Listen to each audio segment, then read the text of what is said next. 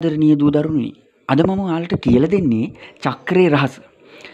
ඉතින් අවුරුදු 13ක් ඉස්කෝලේ ගිහිල්ලා තාම ඔයාලට චක්‍රය කියලා කියන එක මතකයෙන් කියන්න බැරිද? මතකයට එන්නේ නැද්ද? කටපාඩම් කරලා තාම මතකයට ඉන්නේ නැද්ද? ඉස්කෝලේ ටීචර් අහනකොට ඔයා හැමදාම 500 නැගිටලා ඉන්නවද? ඉතින් මෙහෙම ප්‍රශ්න වලට ඔයා ගොඩාක් අපහසුතාවයට පත්වන අවස්ථා ගොඩක් ඇති. ඉතින් ටීචර්ලට පේන්න, යාළුවන්ට පේන්න මෙන්න මේ රහස ඔයාලත් හොඳට මතක තියාගෙන චක්‍රය හොඳට විනාඩි 2කින් කටපාඩම් කරගන්න අද මම කියලා දෙනවා.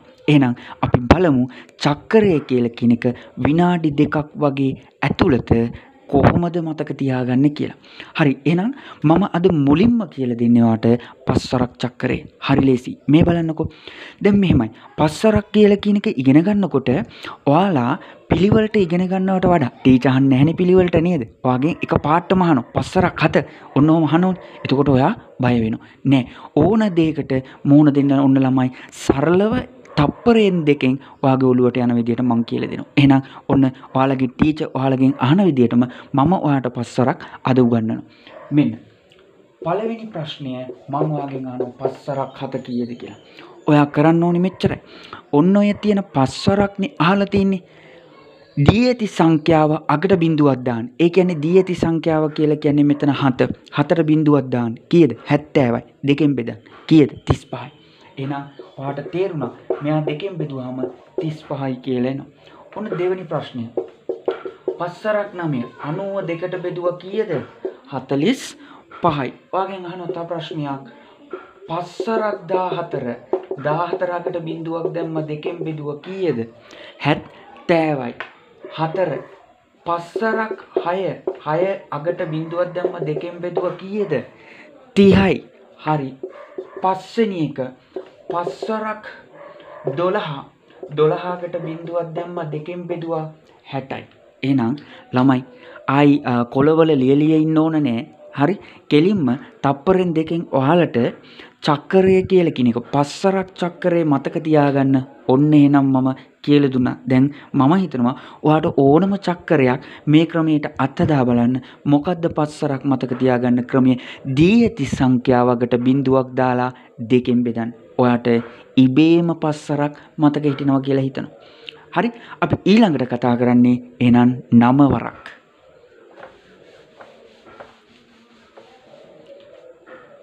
9 වරක් චක්‍රය මෙහෙමයි. හරි, ටීචර් අහනවා ඔයාගෙන් මෙන්න මේ විදියට. පුතේ 9 වරක් 7 කීයද කියලා. ඔයාට ප්‍රශ්නයක්නේ. හරි, 9 වරක් 7 කීයද කියලා.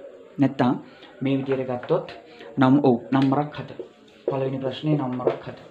එතකොට ඔයා කරන්න තියෙන්නේ ඔය 9 වරක් චක්‍රයේ උනත් දීලා තියෙන සංඛ්‍යාව අගට බිඳුවක් දාලා එම සංඛ්‍යාව අඩු කරන්න. ඔන්න මම පළවෙනි ගාන නිසා සරලව කියලා දෙනවා. මේ බලන්න. දීලා තියෙන සංඛ්‍යාව 70 7 බිඳුවක් දැම්ම 70යි. ওই සංඛ්‍යාවම අඩු කරා කීයද? 63යි. බලන්න කොච්චර ලේසිද, තප්පරයක්වත් යන්නේ.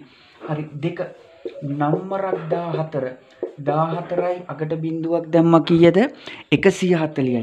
140න් ඔන්න ඔය 14 අඩු කරාම කීයද? 126යි. බලන්න. හරි, තුන්වෙනි එක. හරි, 9 වරක් 8 අගට බිඳුවක් දැම්ම 8ක් අඩු කරා 72යි. 4 9 වරක් 5 50න් 5ක් අඩු කරා 45යි. පස්වෙනි එක 9 වරක් 9 90න් 9ක් අඩු කරා 81යි. බලන්න. එහෙනම් ළමයි ඕනම 9 වරක් චක්‍රයක් ඔයාට ඔන්න ඔය විදියට මතක තියාගන්න පුළුවන්. ඉතින් පුංචි පැංචෝ ඔයාලට මතක තියාගන්න තියෙන්නේ 9 වරක් 1 ඉඳලා 9 වරක් 12 වෙනකන්නේ. ඉතින් ඔයාලට කරන්න තියෙන්නේ මොකද්ද? ඒ අහලා තියෙන සංඛ්‍යාව යකට බිඳුවක් දාලා ටක් ගාලා ඒ සංඛ්‍යාවම අඩු කරන එක. මම හිතනවා එහෙනම් ඔයාලට 9 වරක් කියලා කියන එකත් ඊටාම පහසු දෙයක් වුණා කියලාද? හරි, එහෙනම් අපි අද කතා කරන්නේ 6 වරක් චක්‍රය. ඊළඟ 6 වරක් චක්‍රය. හරි, බලමු 6 වරක් චක්‍රය කියලා කියන එකත් ඔය විදියටම කොහොමද කරන්නේ කියලා.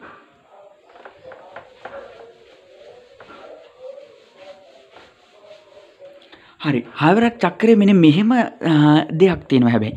හයවරක් චක්‍රේ මතක තියාගන්න නම් ඔයාට මතක තියෙන්න ඕනි පස්වරක් චක්‍රේ. පස්වරක් චක්‍රේ මතක තියාගන්න ක්‍රමය මං කියලා දුන්නනේ. දීලා තියෙන සංඛ්‍යාවකට බිඳුවක් දැම්ම දෙකෙන් බෙදුවා. හරි. ඉතින් ඕක ඔයාලට මතක ඇති කියලා හිතනවා. එහෙනම් ඔයාලට කරන්න තියෙන්නේ මෙච්චරයි.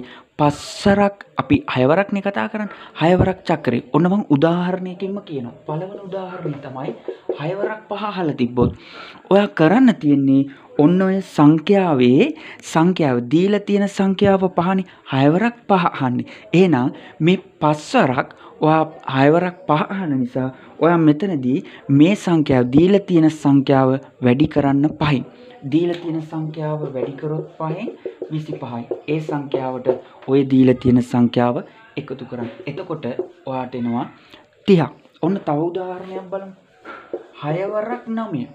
එතකොට ඔයා බලන්න ඕනේ නම්බරක් 5. පස්වරක් චක්‍රය බලන්න. දීලා තියෙන සංඛ්‍යාවේ පස්වරක් ගන්න. එතකොට කීයද? 45යි 9ක් එකතු කරන්න 54යි කියලා එනවා. 54යි. තුන්වෙනි එක මම ගන්නවා. හයවරක් 8. ඔයා බලන්න ඕනේ 8 වරක් 5 40යි. ඒ 40ට 8 එකතු කරන්න ওই දීලා තියෙන සංඛ්‍යාවයි එකතු කරන්න ඕනේ. මොකක්ද කරන්න ඕනේ? දීලා තියෙන සංඛ්‍යාවේ පස්වරක් ගන්න 40යි 40ට මේ සංඛ්‍යාව ආපහු එකතු කරන්න 48 වෙනවා. එහෙනම් අපි චුට්ටක් ඊට වඩා ලොකු සංඛ්‍යාවක් ගමු.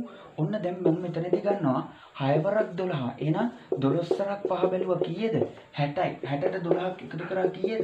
72. ඔන්න පස්වන උදාහරණය මම ගන්නවා මෙතනදී 6 වරක් 7. එහෙනම් 7 වරක් 5 කීයද? ඒකේ පස්වරක්නේ බලන්න ඕනේ. මේ දීලා තියෙන සංඛ්‍යාවේ පස්වරක් චක්‍රය බලන්න 35යි. එයාට 7 එකතු කරන්න කීයද ළමයි? 42යි.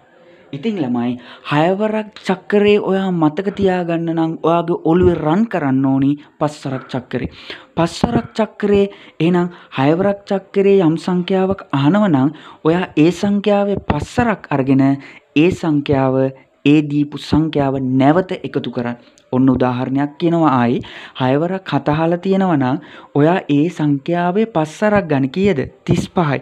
35ට ඒ සංඛ්‍යාව ආපහු එකතු කරන්න 42ක් කියලා ඔයාට එනවා. එහෙනම් ඔයා දැන් එකේ ඉඳලා 12 වෙනකන් 6 වරක් මං හිතන්නේ ඔන්න ඔය විදියට මෙමරයිස් කරා නම් හරි. ඕක නැවත නැවත පුරුදු වෙන්න පුතේ.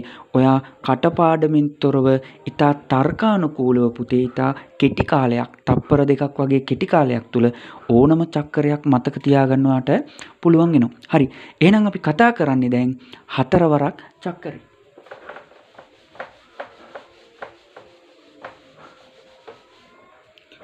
හරි. එහෙනම් 4 වරක් චක්‍රේ මතක තියාගන්න ඔයා කරන්න ඕනි මෙච්චරයි. හිතන්න ඔයාගෙන් පළවෙනි ප්‍රශ්නය විදියට අහන්නේ 4 වරක් 3 කියලා. 4 වරක් 3 කියලා. එහෙනම් ඔයා කරන්න ඕනි පුතේ 4 වරක් චක්‍රේ අහනවා නම් දීලා තියෙන සංඛ්‍යාව දෙකෙන් වැඩි කරන්න. කීයද? 6යි. ඔය සංඛ්‍යාව ආපහු දෙකෙන් වැඩි කරන්න කීයද? 12යි.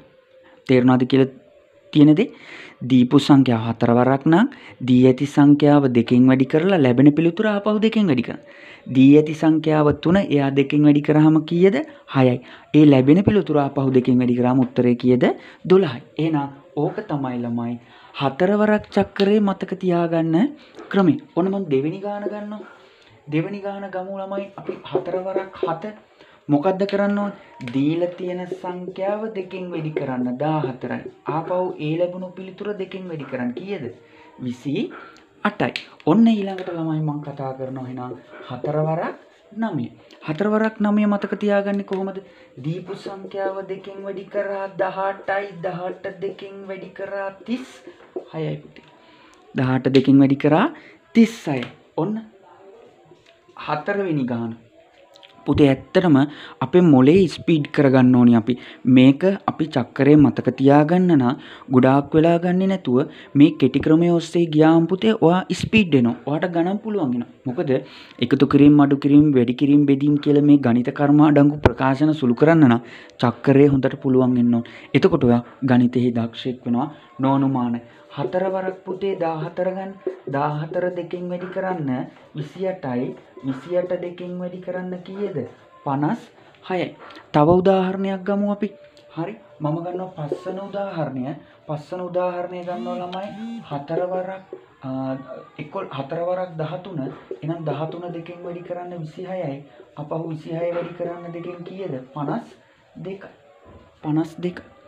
ඉතින් ඔන්න ඔය විදියට අපිට ළමයි උත්තරය ගන්න පුළුවන්. ඉතින් ඔන්න ආකාරයට තමයි 4 වරක් අපි මතක තියාගන්න. හරි. එහෙනම් අපි කතා කරන්නේ ඊළඟට 8 වරක් චක්කරේ.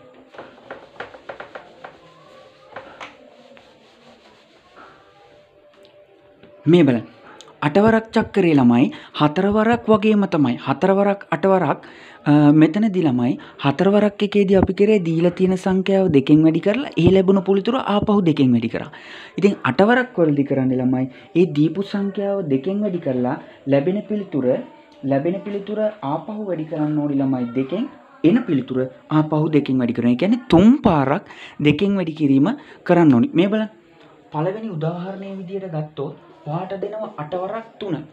එනවා කරන්න ඕනි මේ දීපු සංඛ්‍යාව 3 දෙකෙන් වැඩි කරන්න 6යි. 6 දෙකෙන් වැඩි කරන්න 12යි. ඒ 12 දෙකෙන් වැඩි කරන්න කීයද? 24යි.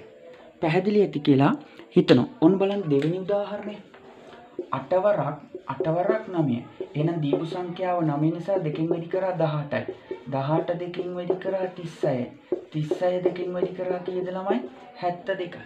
36 දෙකෙන් වැඩි කරා 72යි. උත්තරය 72යි. ඔන්න මම තුන්වෙනි උදාහරණය ගන්නම්. 8 වරක් 12. 12 වරක් 2 24යි. 24 වරක් 2 48යි. 48 වරක් 2 කීයද ළමයි? 96යි. 96යි. ඔන්න මම ගන්නවා හතරවෙනි උදාහරණය. හතරවෙනි උදාහරණයේදී ළමයි මම ගන්නවා 8 වරක් 7. 7 වරක් 2 14යි. 14 වරක් 2 28යි. 28 වරක් 2 ළමයි කීයද? 56යි. උත්තරය 56යි. ඔන්න පස්වෙනි එක මම කතා කරනවා 8 වරක් 4 පිළිබඳව. 7 වරක් 2 8යි. 8 වරක් 2 16යි. 16 වරක් 2 ළමයි කීයද? 32යි. එහෙනම් ඔයාලට මං හිතන්නේ චක්කරේ ඔයාලට දැන් පුළුවන් ඇති කියලා හිතනවා. එහෙනම් අලුත් මේ වගේම දෙයක් එක්ක ඔයාලා අපි නැවත හමු වෙමු.